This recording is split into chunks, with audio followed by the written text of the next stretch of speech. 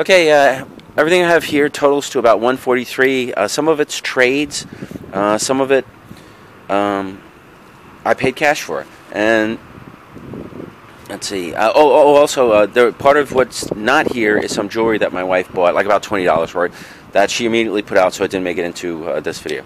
Anyway, my best find of the day, and it actually wasn't even a find. I give out business cards, and in this case, one of the business cards I gave out paid off. Someone contacted me. They said they got a bunch of games. They want like they just spit out like $80 for everything. So I said, "What are the games?" They gave me the list, and I was like, "I'll take them." So I was like, "Do you want me to come pick them up?" Because it was actually a really good deal. And they were like, "No, I'll just bring them to you at the flea market." They basically brought them to me at the flea market, handed me these games, and I paid $80. And I actually was surprised. Some of them in clean condition. These games actually, I've already had some people that have laid claim to them, and part of the reason I'm not putting them on until Tuesday is because my wife snagged them, and she put some of them on Amazon. But I just want to show them. You know, I took them back and said, well, let me show them so I could get them on, so people could see what I found. Anyway, for $80, well, this is probably the great find of the day. I got a Mario Kart. I got a Super Mario 64, and obviously they were owned by someone named Evan, because I don't know if you could see that there. Let me see what the back looks like. Yeah, EM, so his initials must have been Evan M. I got a Mortal Kombat 4, and I think right here there's probably like about $80 worth of games, or near 80. And I got a Spider-Man. I don't think that's right. You know, I don't get these games very much lately. The games have been getting very competitive. Even at the flea markets, I'm watching the sellers as they're pulling stuff, like the cleanup guys, as they're pulling stuff out of their vans. They're taking cues from all the kids with their phones, and they're like looking stuff up. They're like Pokemon Stadium. They go on Amazon, they check the price, they go, oh, this is a $20 game, and they slap a $20 sticker on it, and there it is. You know, you don't get to get it for like cheap anymore. But anyway, Pokemon Stadium, not really sure if that's a $20 game or a $30 game. It's maybe $25. Haven't had it in a bit. And actually, it doesn't even make sense for me to quote what I think the prices are sometimes. Madden 99, that game has no value, but I don't care. Rugrats, when I get a really good deal on stuff, I don't go like, well, I don't want these games. If you take those games out, what will you sell them to me for? I'm just like, you know, like whether you know it or not, you give me a really good deal, and I'll take everything. I'm not going to be a dick. Rugrats, Scavenger Hunt, which I don't believe has any value. Then I got Pokemon Puzzle League. I don't know the value of that one. I've got to check it. Hey You Pikachu, which someone told me you can play without the microphone. You just have to hit a certain button. I'm not sure on the value of that one. This probably has no real value. Bottom of the ninth.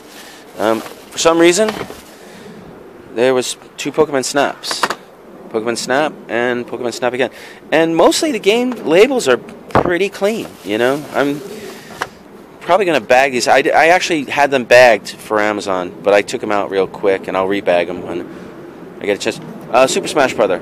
That's probably $50, $60 game. Don't know. You know, I haven't had it in a bit, and the price is jumping so quickly. I think the last one I had was like $50, $60.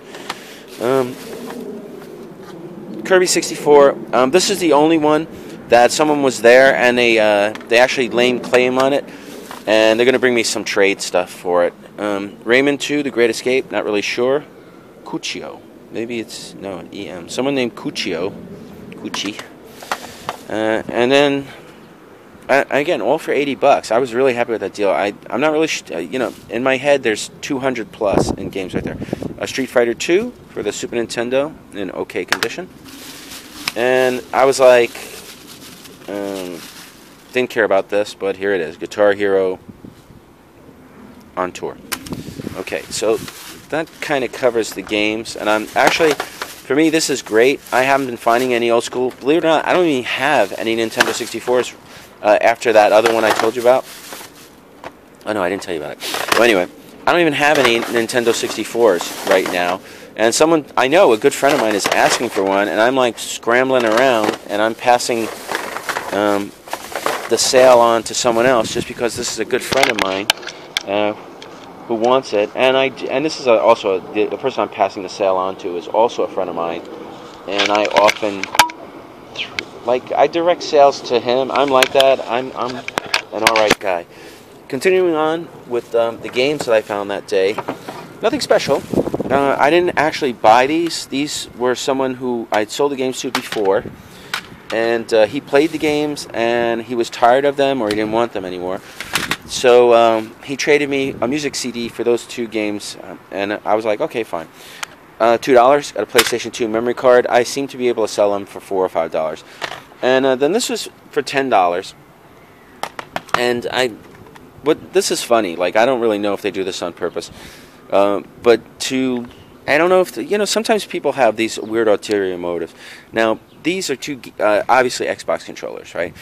And instead of, like, putting the sticker somewhere where you could see this is like a Mad Catz, not an official Xbox, and this is, I don't even know who makes this one, but it's obviously not an official Xbox controller.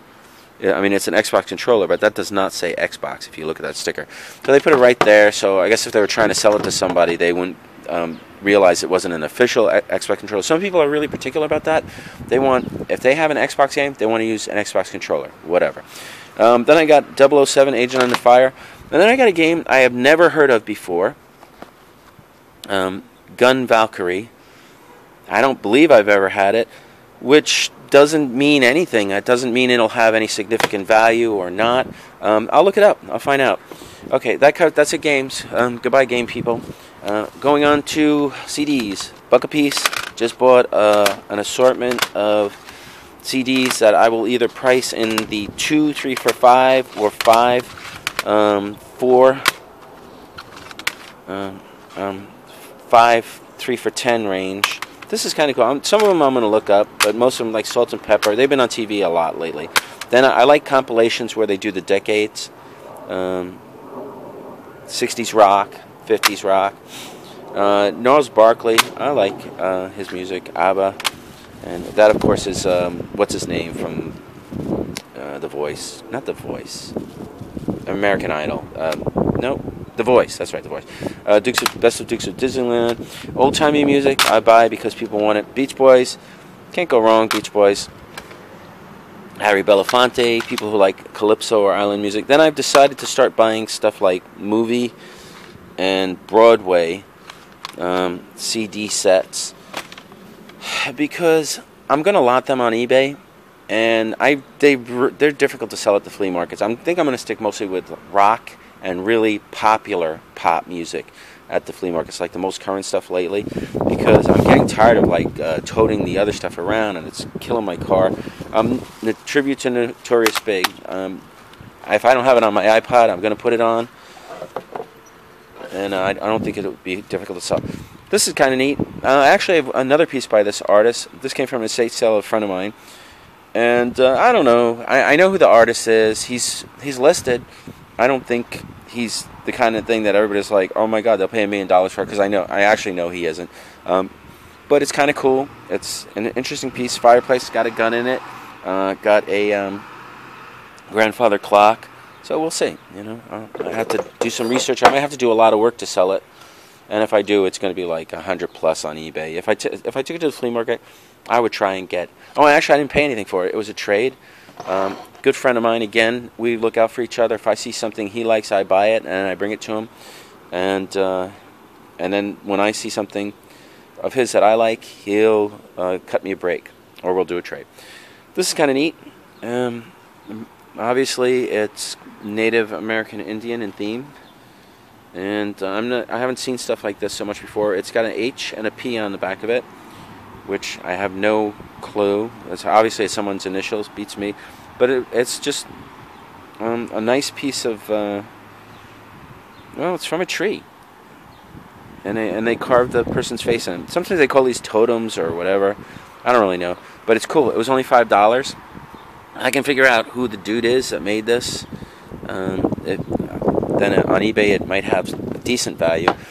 I don't know what I'll do at the flea market. That requires a little bit of research from me. Most like other stuff, that I don't really know what it is. I got to do the work and figure out what it is. But anyway, that's it. This was actually stuff I got on Sunday. Very happy to have gotten that, because that was a great deal for me. The rest of the stuff is okay. I got to figure it out. And this actually, someone was begging me for a Wii remote and controller. So I was like, okay, I can't. Normally I say no, because if I sell the controller, then I can't sell a system. But Wii systems sell very difficultly, very slowly. I'm having trouble getting $40 for them complete. So I said, you know what? Give me $10 for the controller with the nunchuck, and they were happy to give it to me. And now it's like, now I'm going to make some money because I have more controllers, and it's not a problem for me to get another one. And even if it were, I swear to God, I've had this particular system, and I know for a fact since before Christmas. So who cares? At least I got $10 out of it. Anyway, that's it. That's everything I got on Sunday at the Kearney Flea Market.